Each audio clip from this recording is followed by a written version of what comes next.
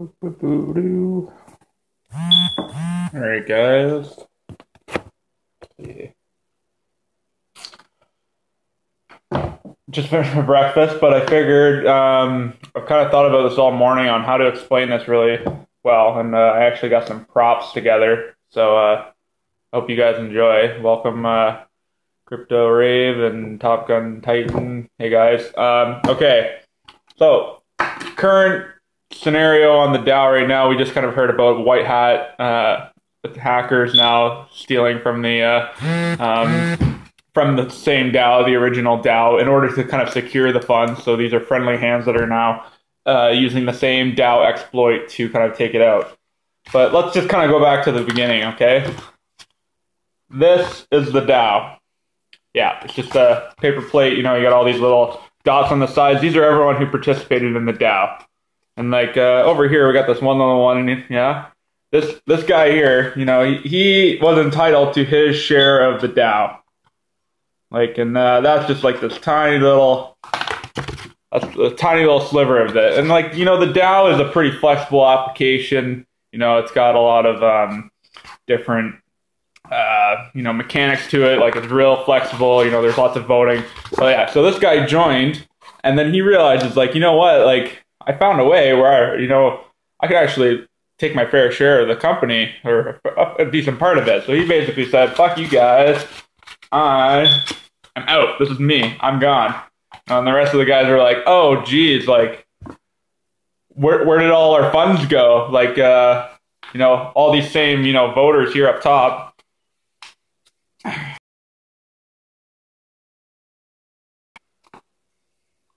Now you got, like, basically a part that's missing. So that's a DAO kind of as it was a couple days ago. And the attacker now is in a child DAO. Child DAO.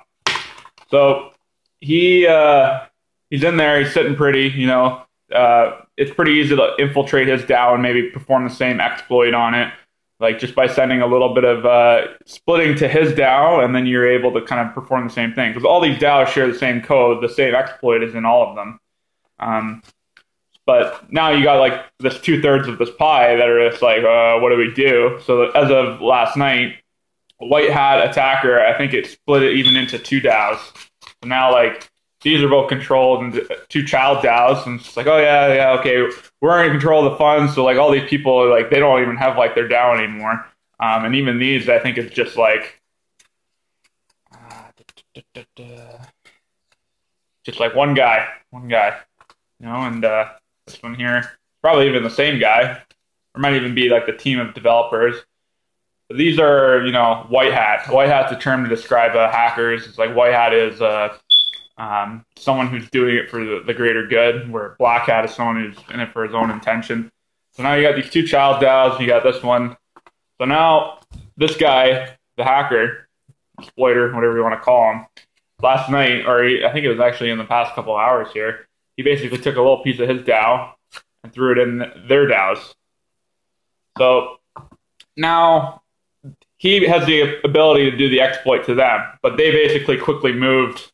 Maybe I should be showing this here. Let me change my camera. So, thanks for the heart, guys.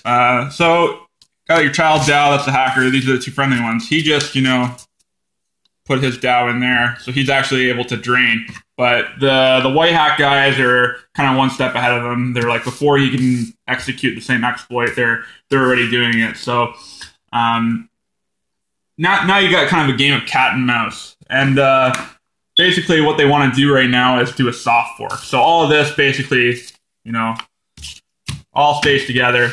And so these funds technically aren't stolen yet. It's just they're no longer in the hands of the buyers. Like these are all the guys who own DAO tokens who are like, man, I hope we get complete again. Because right now, you know, it's three dudes or even two just duking it out. And yeah, like there's a lot of ways we can fix this problem. Right now they can delay the problem.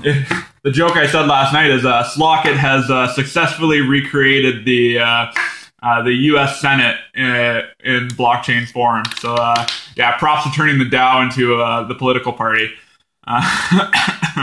So yeah, that's what the scenario is at right now. But like, let's go back a bit. Let's throw that out. Like, this is the DAO as you know, the Ethereum network sees it. You know, this is just a Dapp. It's all self-contained. This plate here, this is the Ethereum network.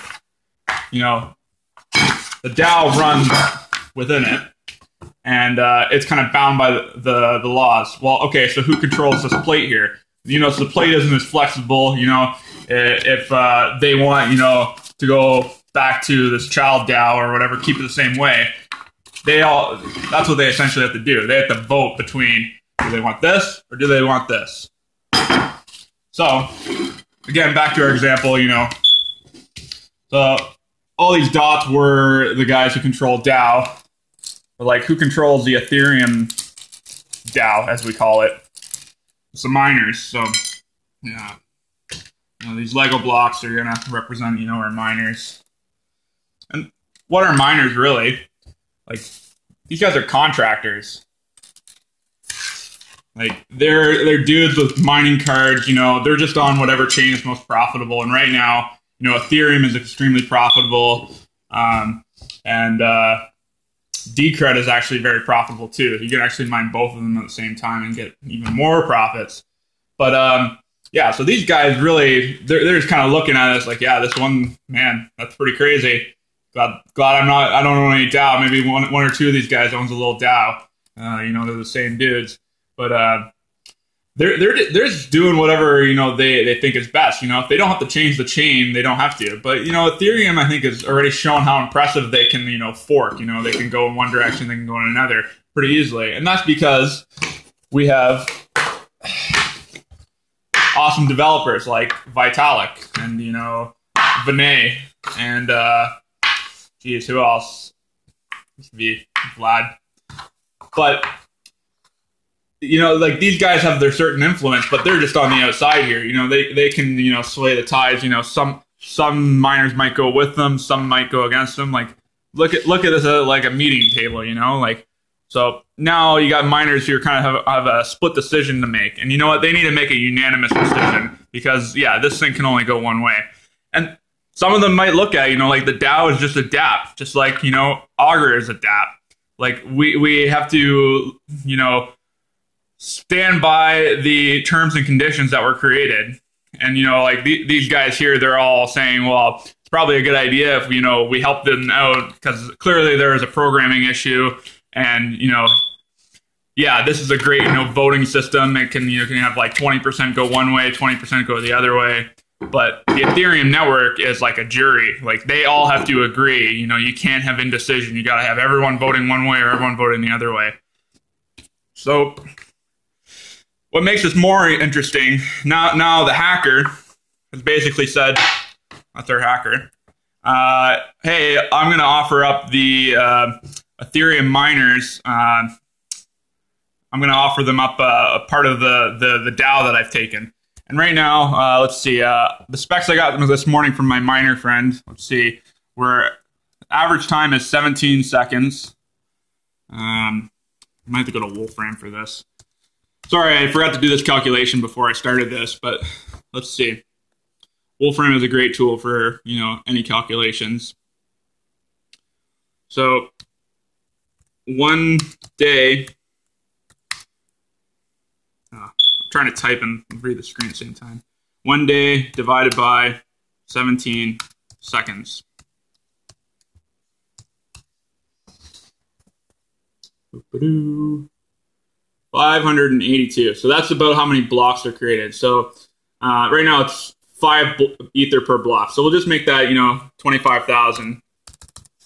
And then whatever the current market value of ether is, let's just, you know, let's say it's like $15. Just for the sake of this example. So that means the network is currently paying out $375,000 to the miners every day. And now this hacker, you know, he says, I'll give 1 million ether to these guys if they, you know, if they follow my lead, you know, come on over, guys. I got a little money for you. And, you know, a couple of them were like, man, thinking short term, it's like, that's a lot of payout. Gotta, you know, check that shit out. But you have other miners, and, you know, this is kind of where it's really interesting, is like some miners are always like, well, whatever the core developers want is usually within the best interest of the network, within the best value of the network. Because like these short-term payout guys, they're just like, well, you know, I'll mine those blocks, but yeah, I got to make sure I dump before everyone else. And if the community sees that, you know, we're going to be having 1 million ether come into the market, they're going to probably dump beforehand. So you know what? It's pretty short-sighted of them.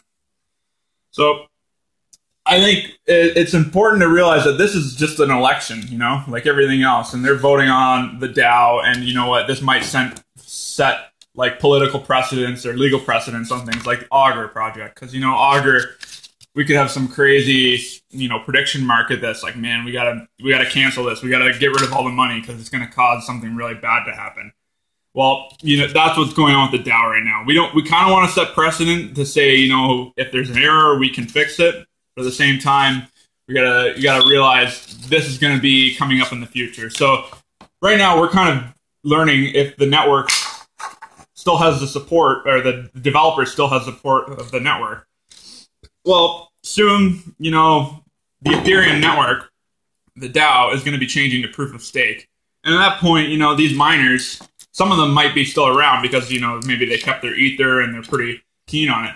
But now you have guys who have a lot of ether who are, you know, choosing the network. And at that point, it becomes a lot easier decision to make because it's no longer contractors. It's people who own ether. And you know what? Even our hacker is in that network. And I still have to talk to Vlad to understand what the risks are, but I think it's probably a lot easier decision to make when it's these guys making it. Because you know what? Like, this is important, guys. We don't want this to break, you know? And it needs to. The Ethereum network is resilient, and I think it will bounce back, but you never know.